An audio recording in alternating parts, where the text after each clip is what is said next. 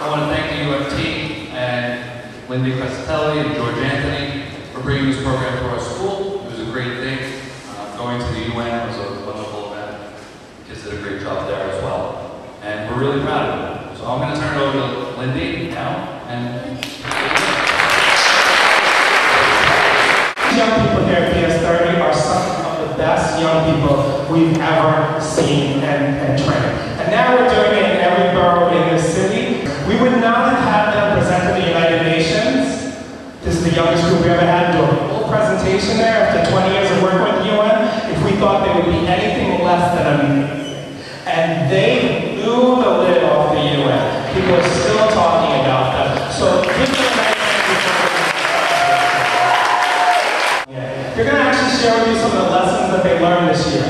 They have training in conflict resolution. These are 4th and 5th graders. We're excited to have you hear what they have to say. You young ones out there, we love hearing you listen, because they're also going to be peer educators next year, bringing it to kindergartens and 2nd graders and stuff like that. So you can tell them at the end of the night if you learned something from them, okay? So without further ado, I'm going to turn it over to the Stand Up and Lead students here at PS30, sponsored by the United Federation of Teachers.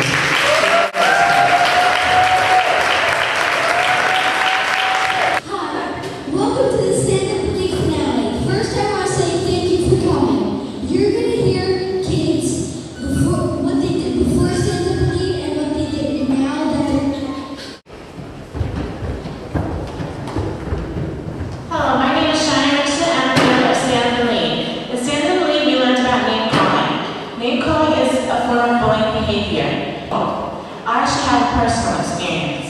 People used to call me tall girl. Tall girl hurt me badly is because it's true that I'm tall, but it doesn't give them the right to make fun of me.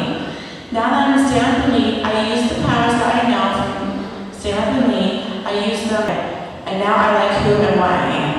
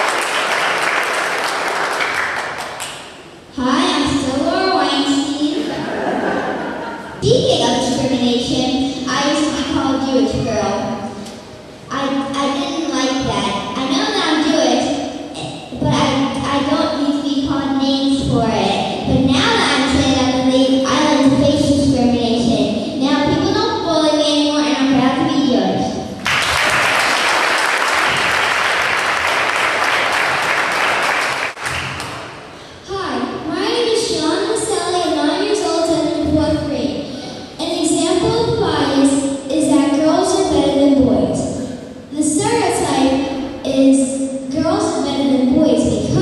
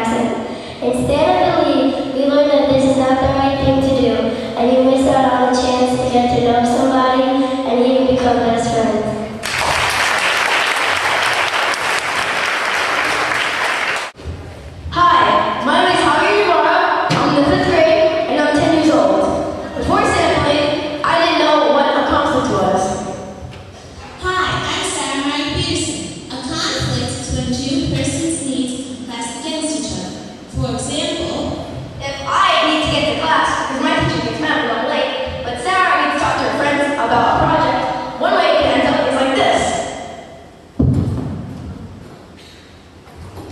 that was choice one.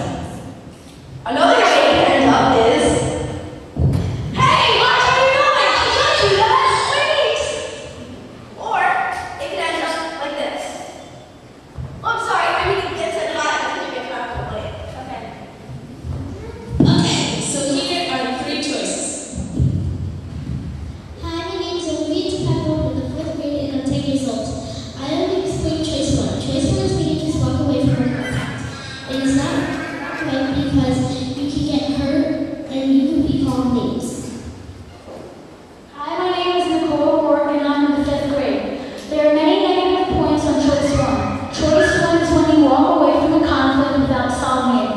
Some of the choices, the negative points on choice one are that you may feel vulnerable or lonely. Also, you may not want to go to school and you may get bad grades. You may overeat or you may undereat. You can keep your feelings inside or you may lash out. You may stop feeling and then caring and then you won't do anything at all.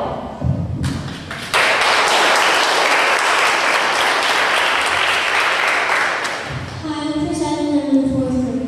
If it's a choice one, it obviously has to be a choice two. Choice two is when it starts off with words and it gets into something else. Choice two usually ends up in a fight. It's like, if I believe you, then if you believe me, then I'll believe you.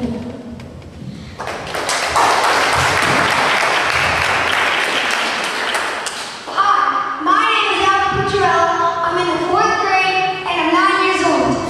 Before staying up with me, I didn't know what choice one, choice two, or choice three was. Here's my story. I was at baseball practice and this kid kept on annoying me. I got so annoyed that I said words that you guys would not really want to hear. Now that I'm in stand-up and lead, I know that you should solve the conflict as soon as possible.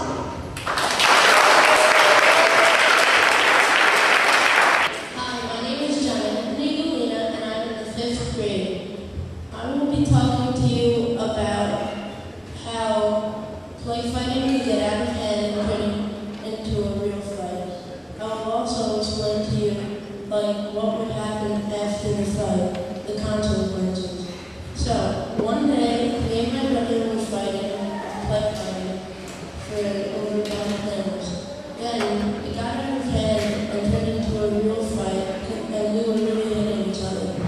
One of us got hurt, and we both got in trouble. So my mom and dad punished us both, and we got in trouble.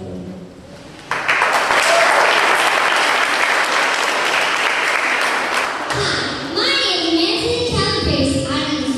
I'm in the 4th grade and I'm 9 years old.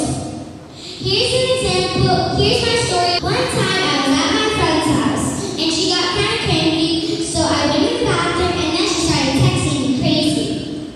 So then the first text that she sent was, "You're dumb because you left the room without solving anything." So I texted her back, "You're dumber because you text me that I'm dumb and that's just me."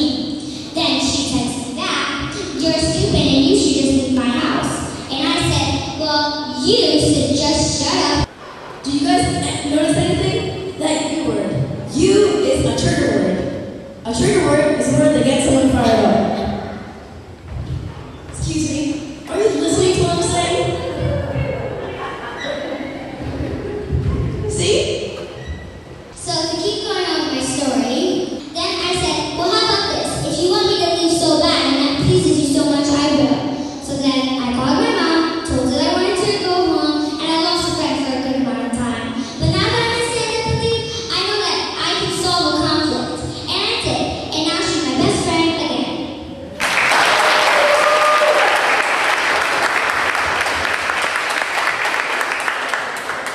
Hi, my name is Geoge and I'm in 5th grade. Before stand-up league, I used to be shy and scared, but I'm going to tell you the story of choice two. One day I was in soccer practice with my friends, and then this kid threw the ball in my stomach. I asked him why did he do that. He said because he was a stupid idiot.